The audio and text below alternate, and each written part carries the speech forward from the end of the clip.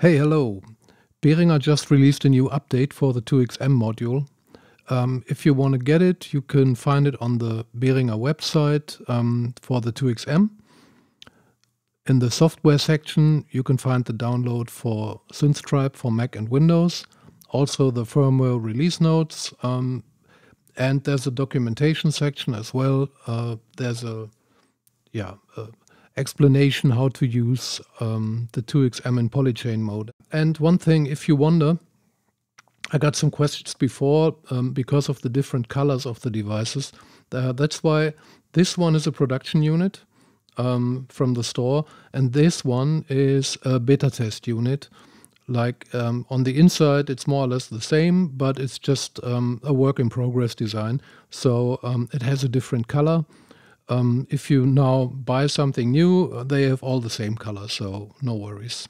Yeah, before it wasn't really possible to use multiple devices in a polychain, like to play it polyphonically, because each single node was triggering both modules of one unit, which means, you see, each module, each unit here has two modules, like two voices.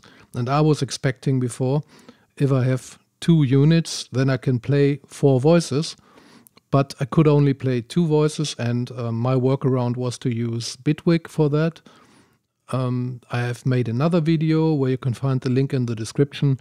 But now with the new update, this is outdated. I'll leave it in there just for reference, but yeah. This is the new way to do it, or now it works, so you don't need any workarounds anymore. You just can connect it. In my case, I connected it via USB to the computer, and it's getting the MIDI input from USB. And then via MIDI out, you go from one module to the next one, to MIDI in, connect it, and then you have to activate the Polychain in Synthstripe, and yeah, then it should work. Let's try it.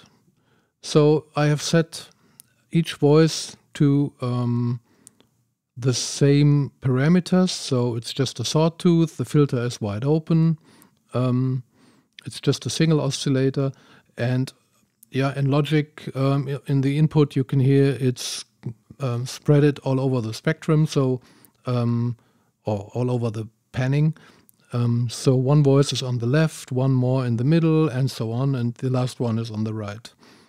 Yeah, let's see how it works. So the first voice, so it comes from the left. Second one is coming from the right.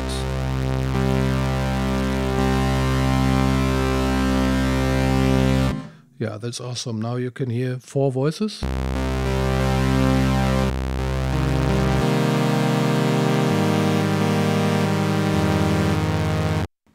That works awesome. And also now you have a real round robin mode, which means each new trigger will, each new node will trigger the next module in a chain. So can you hear that? Let's put that one to pulse wave, and maybe that one to a narrow pulse wave. Let's see. Yeah, I think you get the idea.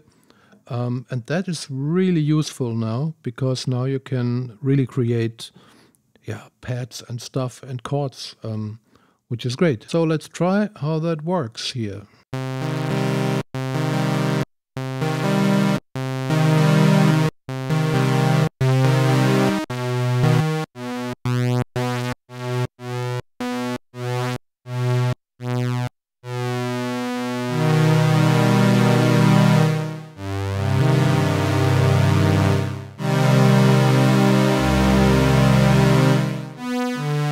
Yeah, sounds great.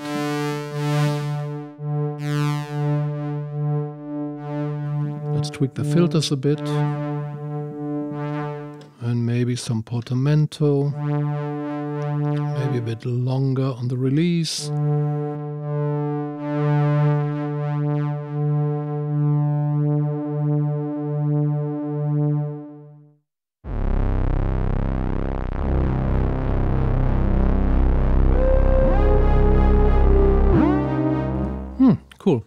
Let's add some reverb maybe.